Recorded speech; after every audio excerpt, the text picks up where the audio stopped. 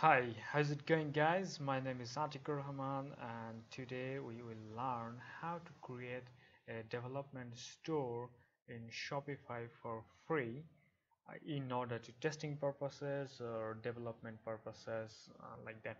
So in order to doing that, you need to go to partners.shopify.com and definitely you need to sign up for an account.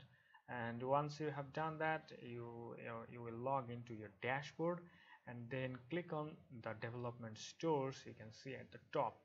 Alright, so once you have clicked on that, you will have an interface like that, like this, what you can see here, and then you need to click on create a store.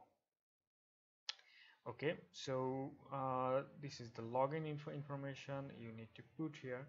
So I'll put the store name, maybe Tico YT test. Okay, so this will be the subdomain with shopify.com, and then I have my password already pre-filled, and then store details, address, I'll put some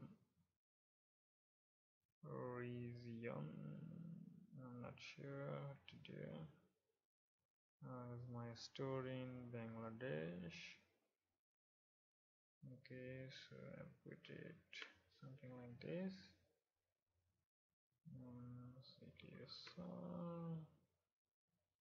Okay, maybe I don't have anything more to tell them.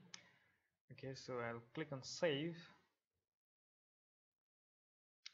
So the store is being created. It will just take a few seconds, I guess, or maybe a minute. That's it. Here we go.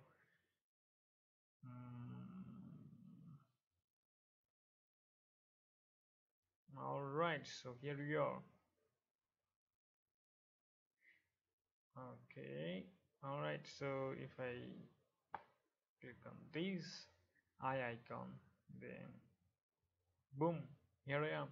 So yep, we have created a development store for free, and inside this website you can do all the testings that you need to do. You may want to develop a theme or maybe do some customization for your client, and please let me know in the comment box if you need more tutorials.